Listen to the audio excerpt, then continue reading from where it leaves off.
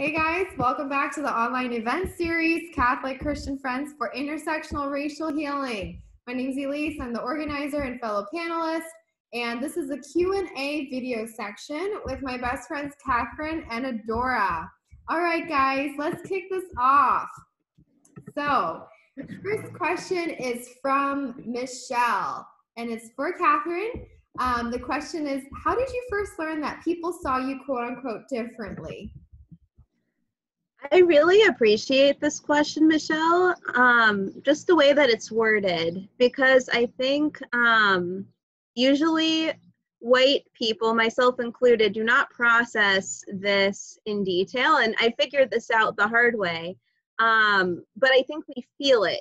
There's a lot that's unsaid that is more felt, and so my first experience of feeling different that I'll then process with you was just meeting this very intentional Black man in a laundromat who knew I was open for conversation. So we chatted about a lot of topics, and then he decided to bring out his big guns. You could tell this was like his favorite topic, and he started it out with, "You are racist automatically because you are white." And I just felt that as all of a sudden, okay, you just pushed me halfway across the room, but you still want to have a conversation with me, but you don't want it to go anywhere. And I felt that difference. And at first, you feel that sense of being attacked, but then it leads you to a question of what makes you feel that way, and starting to feel very distant and wondering why I was seen differently. And I think the answer to this question is really, I felt different when I realized that my experiences put me in a place where I felt more connected to others than they felt to me. So that in an essence is how I experienced feeling different, but it was almost worse being an empath. It's worse knowing that other people feel that I am different in a way that's hurtful to them. So for instance, this man, I would almost prefer the interaction to have been, we're both different and we appreciate that. There's good aspects to difference, but knowing that there were negative aspects to difference that I fit into, whether I put myself there or not, that was a significant turning point in my understanding of being Caucasian. How old were you? That was only a couple years ago. So I even had relationships with people from all kinds of different races, and had never, because of the relationship, I had never realized that difference was perceived.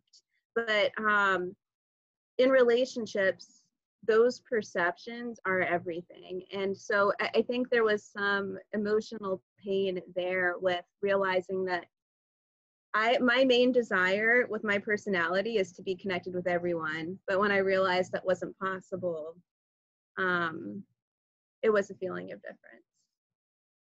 So. Yeah, thank you so much, Catherine, for sharing. And I think it's beautiful that as with your background, being Caucasian, that you can also like empathize and like have a moment where like you have a story of when you were awakened or aware of, or whatever that you want to use the word for, that you have a race attributed to you too. And that has its own dynamics. Yeah, thank you. Adora, so Susan has a question for you. Susan's question is, how can we help race relations on a grassroots level in our communities so real relationships between different people can grow? Great question. So I think when I hear grassroots, I think authentic. I think like non-professional, not that it's done poorly, but that it's just done like authentically and in a raw way. And so I think that starts with relationships, which she kind of already mentioned in her question. So if you're going to start something at a grassroots level, like you have to have authentic relationships with people to make that happen, right? so I think like an example that just comes to mind immediately is, you know, I'm part of this Catholic group for people of color called the Toltonites, right? That you are also in. And basically that started in a grassroots way. I met 2 African-American guys at church. We exchanged numbers. We were interested in continuing to talk. There were a couple more people who we met at Mass who were also interested in that conversation. We got together for dinner at my apartment. So that's, you know, just opened my door to these people. And we all sat down and we had dinner. We had authentic conversation. That authentic conversation turned into people wanting to continue because they saw they had some bonds with each other that they couldn't really express in other spaces. And then from there, they just like rooted together under this common cause of wanting to help people who are people of color who either are Catholic or who are looking at Catholicism. They wanted to create that space. So since they had that common goal and they were starting to form relationship, it kind of just like took off from there. So I think it starts with authentic relationship and the vulnerability to open doors. So like if this person who asked the question is wanting to make those grassroots efforts, maybe she can find a way to invite people into her space, to invite people into conversation, and really create a framework and a space for that to happen. That's awesome. First, yeah, thank you guys so much for your responses for Susan and Michelle. And this is not related to what we're talking about, but seeing you guys in the same frame, I miss you guys. You guys are so cute and like thank you. So beautiful. We love you, girl. We wish we were with you.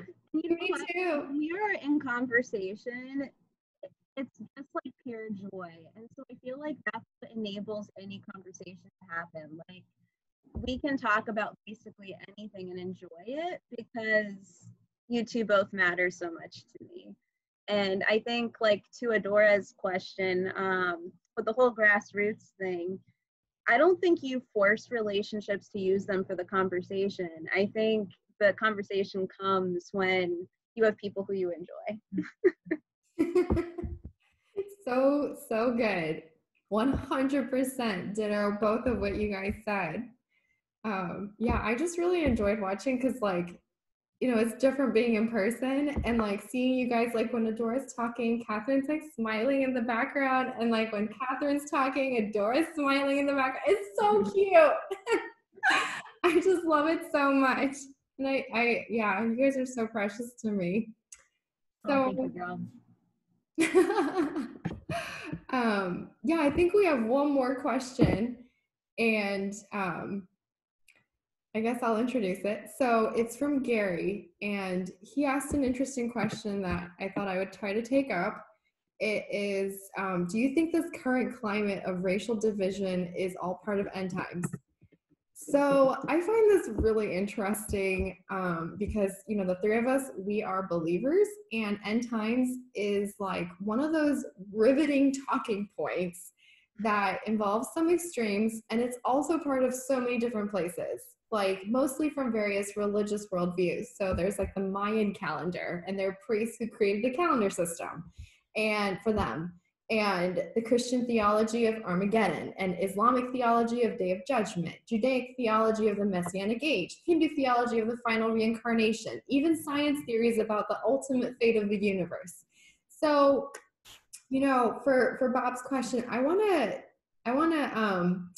take a little liberty and reframe the context to end up returning with a question. So the thought that I'm having is, if indeed that we are in end times, whether to face the judgment of a higher power for our moral doings, or for our final opportunity to reach a higher level of awareness, like in the incarnation conversation of Hinduism, racist inclinations and racist behaviors are not indicative of virtuous morals. So then, regardless of your worldview, it would logically follow that the vast majority of the world who do believe in end times ideology, that we should feel naturally compelled to address the prejudices that are within ourselves and to help our friends and neighbors behave more peacefully and safely, to no longer enact things like racial discrimination. And then I realize as I say this that there are a few who would posit to say that simply because it's end times, it is also the time to behave with as much evil as you possibly can. But I would argue that for those in the healthy functioning mind, and especially those who are socialized persons in civic society, who don't need to be rehabilitated to be part of society, they're unlikely to publicly endorse behaving with as much malice and discrimination towards their neighbors simply because it may be end times. So although I believe in Jesus and I believe in God, like a triune God as my Lord and Savior, and anyhow, I heard this beautiful story about 10 years ago, and I might be butchering it. It was about end times in conversation with an ordinary Jewish person. So again, I'm not Jewish, but I think it's a beautiful story. This Jewish person in the story was someone who had a tree farm. And he was asked what he would do if he had only one day left on earth and it was the end of the world, not just his last day on earth. And the Jewish person said, I would do the same thing I do every day, faithfully plant and take care of my trees. And so, we could take that story in a couple ways. We could say that, oh, that means we should give up on improving anything beyond the tree farm. Or we could look at his faithfulness to the tree farm and those who depend on it to stay the course and doing his very best to create cleaner air with the trees, giving the trees proper support, and hoping that his best is good enough for what that day needed. So I interpret it the second way, and I hope others do too. Of course, I use this story as a metaphor. I hope others can look at the racial tension and the racial divides in our country and look at it with the intention to do their very best, to be faithful, to hope that it is good enough for that particular day. And then if we're blessed enough to wake up the next day and the world isn't over, then get up and do our very best, be faithful, be a good neighbor, be a good friend, a true friend who wants to love and not discriminate and put our friends down, and hope it was good enough for that day when we rest our head to sleep. And if we get to wake up the next day, then thank God for blessing us with another day and be faithful again. So, I mentioned earlier that I would respond by kind of reframing the context for Bob's question. And the question that I would have in return is, how would you interpret that story as well? Is it one that means that if we are in end times, that we should act with as much malice as possible and allow for our imperfect discriminations to continue? Or does it mean that we try our best as we go out with a bang, whatever end times means for you? So that's the end of my little thing for Bob's question. And thank you guys so much for sharing with these questions and these thoughts. I want to give an opportunity, since we've answered a few questions that were pre-submitted. Adora and Catherine, do you have any other thoughts too about these questions that were submitted? I feel like I can see some gears whirring, so I want to invite you to share whatever you would like as well. To the question on the end times, you're such a storyteller, Ellice. I love that about you. And I love that story about the trees. But just thinking about this question, it leads me to ask myself the question, why do we have to jump to things like end times or major shifts or next steps when we talk about racism? I think we immediately, when we deal with something difficult, we want to universalize it into a macro level. It's a cosmos thing. It's a global thing. It's a national thing.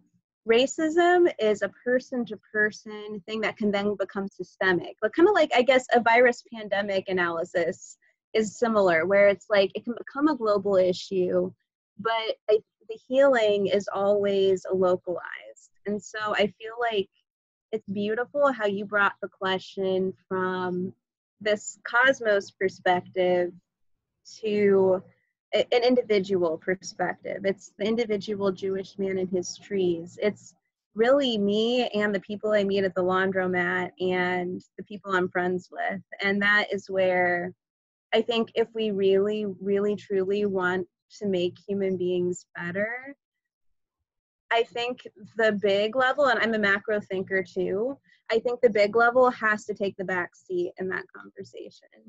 What do you think?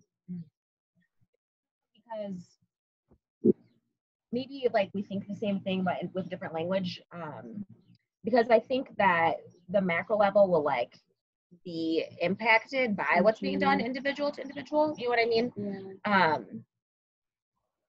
So it's hard because I do think it's important to think about what is happening at the macro, because I know a lot of people's pain like has to do with like the more systemic stuff too, although I do agree that interpersonal healing is needed at the same time, you know, so I think it's like both and. Yeah. I guess it's also interesting to me. It's interesting to me that at the end of the day, we're responsible for our individual behaviors, but then as a society, we're also responsible for the direction that's taking. So I think it's very helpful to make those distinctions of personal and systemic. But when we're talking about racism, which kind are we addressing? So I love that you brought that in, because I think a lot of people in my life have mentioned that too. Mm-hmm. So. Yeah, that's really cool. You know, I'm like so excited now for when we're gonna have our recording of the conversation. They're personal. As we explore these things. And yeah, I think it's so beautiful. You know, like as you were speaking, Catherine, I was also reminded of like the way that I was trained as a healthcare worker, you know, and then us being in ministry in different ways, the three of us, right? Like we always need the mission of like the big, right, in mind. But when if I'm doing like patient bedside manner, if I'm counseling someone in therapy, it's always that one person, there's that identified patient. And in ministry too, it's like whoever you have the appointment with, or like and Adora, like for you too, as you're like in ministry and in your different spaces, like it's whose story are you with at that moment, right? Like that like interweaving of like both spaces, and yet somehow inside each of us is an experience that touches on and engages with that bigger space. And so like inside each of us, there's a world, there's like a universe of, or a system of experiences, and a system of perceptions. And like we shift out those lenses, almost like we're a camera with different lenses. And then we engage. And then like in our personal conversations, like right now as friends, we can bring all those things to the table, and we're like, and we have that intimacy to be able to engage like a group, because it's like, I know you individually, you know each other individually, you know me individually. And so like we have that like individual focus and the groupiness, like, or the system or whatever of our group, like all present together at the same time. And that's the luxury that personal relationship has, is we could do both at the same time. But without personal relationship, and by the way, I don't have answers. I'm just kind of like like as we're chatting, is like maybe like in other spaces without that personal relationship, you can only do one thing at a time. Oh. Yeah, but that's just what came to mind as you guys talk. Like the dynamism is impacted by the level of relationship. That's a good point too, Elise, because so many people who I have conversations about these topics with, I'm in relationship with all of them, but the extent to which we can productively have conversations about these topics is directly also related to how an individual has processed their world and what they've seen, how they've engaged with it. Like you said, those lenses. Yeah. Because if there's been no engagement or reflection or anything, then I don't think it's, I still value that relationship, but that topic is not something we can fruitfully address. Self-reflection and those lenses impact our conversation. So yeah, I really like that image, because I'm almost seeing three levels here. There's the level at which I reflect, and I'm able to reflect on my relationships and the world at large. Then I can engage with an individual, again, on both those levels, on the individual level and about the world at large. But that's what I have control over, is that expanding circle of influence. And so that is what I see it myself as responsible for in a just society kind of way. Yeah. Adora, I see your gears turning. I'm just like soaking in everything you guys are saying, you know? I'm like, yeah, the interpersonal thing is just truth. So I'll let you know if I have anything more exciting to say, but I'm just taking in what you're saying. I love it. I love it. Yeah, I want to echo again and circle back to what you guys said, that building those relationships is where things start to happen. Interchange, outer change, relational building, community building, whether it's grassroots or helping someone know that they have a racial experience and a racial identity, as well as that their voice is valid to come into the conversation. Yeah, thanks so much, you guys. I love these chats, and I feel like I know that we can talk forever. So I'm gonna just cut this short as the bad cop being the timekeeper. Thanks so much for your time, you guys. It was so fun.